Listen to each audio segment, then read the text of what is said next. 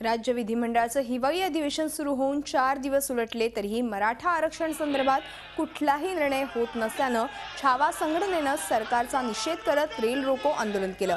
मुंबईहून भुसावळकडे जाणारी पॅसेंजर छावाच्या कार्यकर्त्यांनी रोखून धरत सरकारच्या विरोधात घोषणाबाजी केली। चालू अधिवेशनात मराठा आरक्षण मिळालं पाहिजे अशी आग्रही मागणी आंदोलकांनी केली। नाशिक रोड रेल्वे स्थानकात झालेल्या या आंदोलनानंतर पोलिसांनी 40 ते 50 कार्यकर्त्यांना ताब्यात घेतले।